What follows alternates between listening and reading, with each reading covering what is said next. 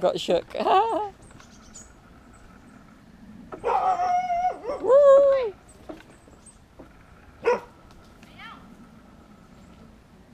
boy.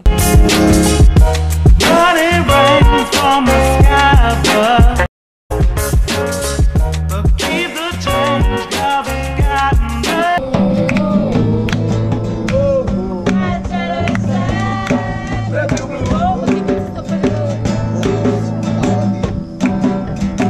That was jokes, guys. Yes, I know I look weird with this mask halfway down my face, but that dog was just like, it wasn't happy. It wasn't happy to see me. It's like, what are you doing?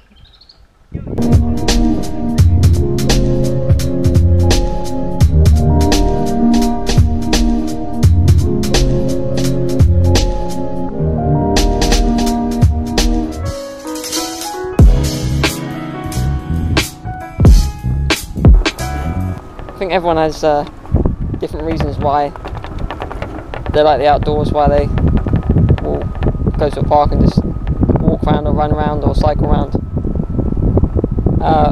You know, there's lots of different opinions. You know, stress relief, all this. But so like for me, I don't know, like driving along any pavement, there's always like, it's a good metaphor for life, I guess.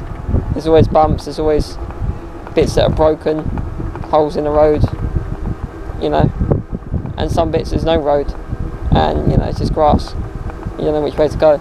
It's like a metaphor for life, really. So, I don't know, going along a path around the park, wherever it is, pavement, makes me think about that, kind of.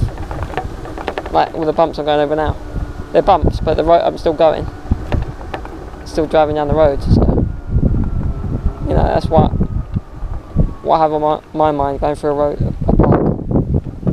like this, you know.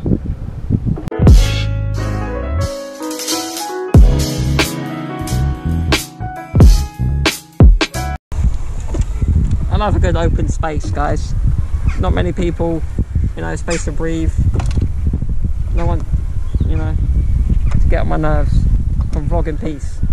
Well, having said that, you know, Sod's Law, 80 people walk past and I can't get no peace. But yeah, for now, it's pretty quiet. That's how I like it.